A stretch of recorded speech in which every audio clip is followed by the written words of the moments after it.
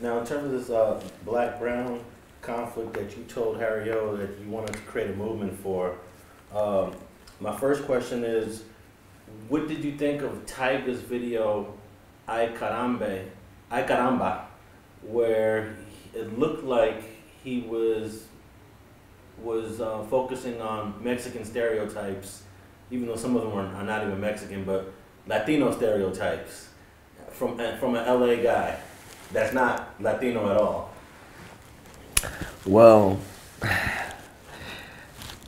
my honest, and this is my opinion, we in America, everybody's entitled to one. My honest opinion is I feel like Tyga didn't intentionally do that.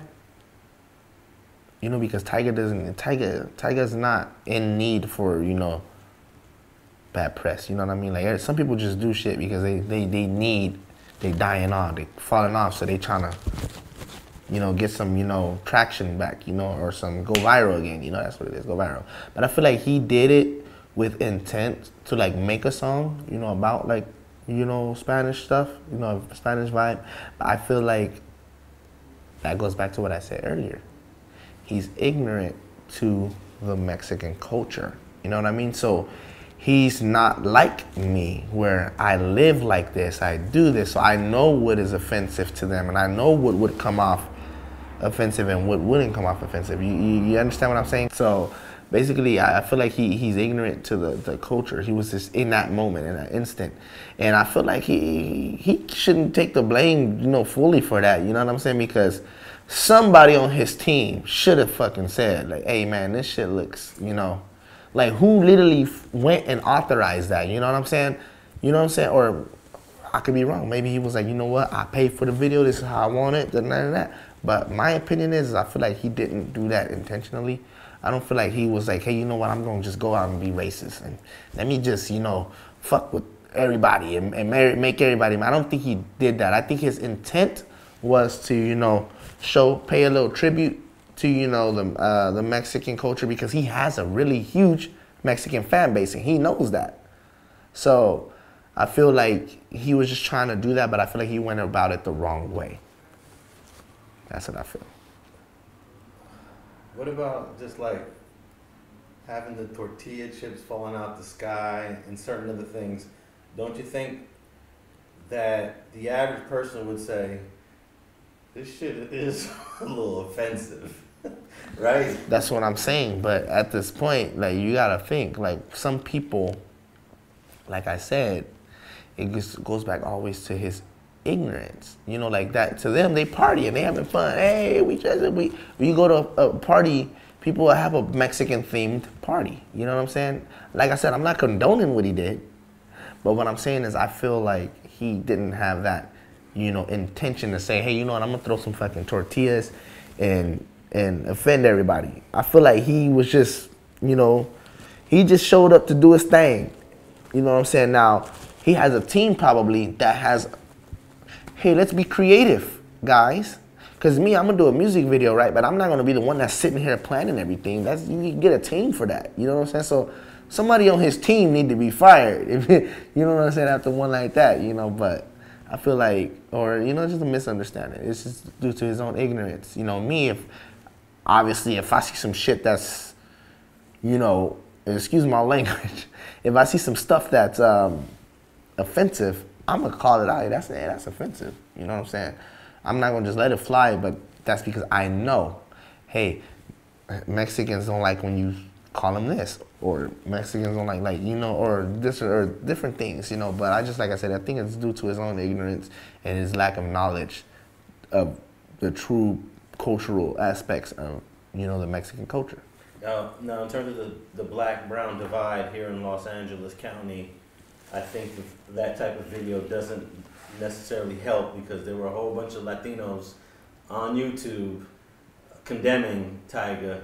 What is your, first of all, explain to the people what the black-brown issue is in Los Angeles, and what are your hopes in terms of these I don't want to say two communities because the brown community is not really one community because you got Mexicans over there, but then you got your El Salvadorans over here that live amongst other Central Americans. It gets really complex. So explain to me. Well, see, the thing is when you get that, see, you understand about the Salvadorians, but a lot of people out here, my color, don't understand that. They see somebody that's speaking Spanish and automatically think that they Mexican or Mexican.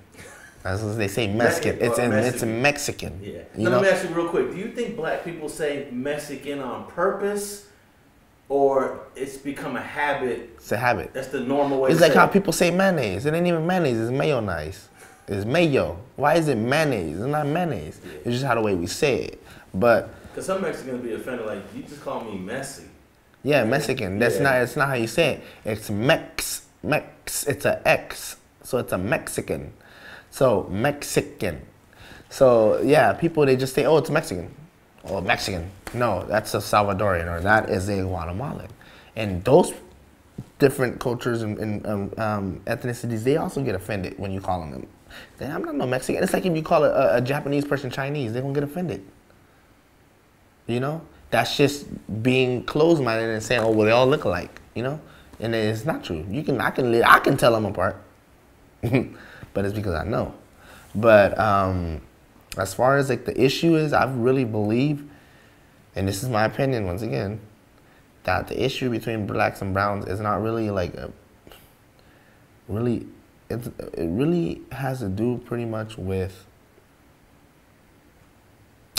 the stuff that's being shared on social media. You know, these videos that's circling, that go viral, that people continue to share. And I think it also has to do with it's a gang issue. It's a gang issue. That's what it is. It's a gang issue. Southsiders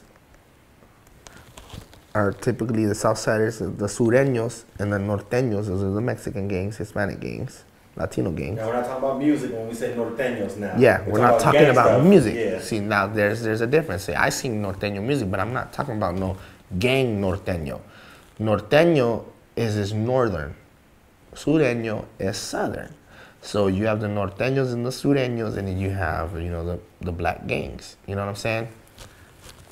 And that's where the brown stuff, you know, black and brown tension is that's where is the root of it. You know what I'm saying? Because it's the politics, the gang politics, and it's the freaking they're institutionalized. You know what I'm saying? So they're thinking, you know, the way that they think. Then they gonna go about life the way that they think and the way that they've lived. You know what I'm saying? So that's where the issue is. That's where the issue really honestly is. I've been thinking about that because trying to tackle this problem between the blacks and the browns, you gotta find where the root of it is. And honestly, like a lot of paisas, they fuck with black people. It's the gang members that don't. It's the gang members. Well, in prison, the northern Mexicans and the blacks mess around with each other. Yeah. They're cool. It's just the southern Mexicans and the blacks aren't cool. Mm-hmm. So, with that being said, it's still a gang issue. Yeah. It's a gang issue. There's no way around it. It's not like honestly, I've never been to prison. I don't plan on going to prison. So people always ask me, hey man, when you go to jail, man, who you gonna roll with, man? You gonna roll with the blacks, or you gonna roll with the paisas? Or you gonna roll with the, you ain't gonna roll with the Sloane. I don't sing like Chicano stuff. So if you go, it would probably either be with the paisas. You ain't gonna be a homie. You're gonna be a paisa or a black. They always ask me that. Well, you can be a resident Mexican. Resident meaning you're not in the gang, but you identify with Mexicans. They call them residents, I believe. Nah, I'm straight. I don't plan on going there. But yeah, they asked me that, and I'm like, man, what kind of fucking question is that? Like, why would I even be thinking about going to jail, nigga? Like you already starting off wrong right there, bro. Like, ask me something else, you know what I'm saying? But it's funny that people really ask me, like, nah, man, I really want to know, like, who you gonna roll with? And I'm like, damn, like, it really is that serious? But it's because that lifestyle, that shit ain't no joke. You know what I'm saying? So you get out and you're on the streets, you gotta hold up to what you've been holding up in there. You know what I'm saying? So that's where the tension is, bro. It's between, it's the politics and it's the institutional, how they got us programmed. You know what I'm saying?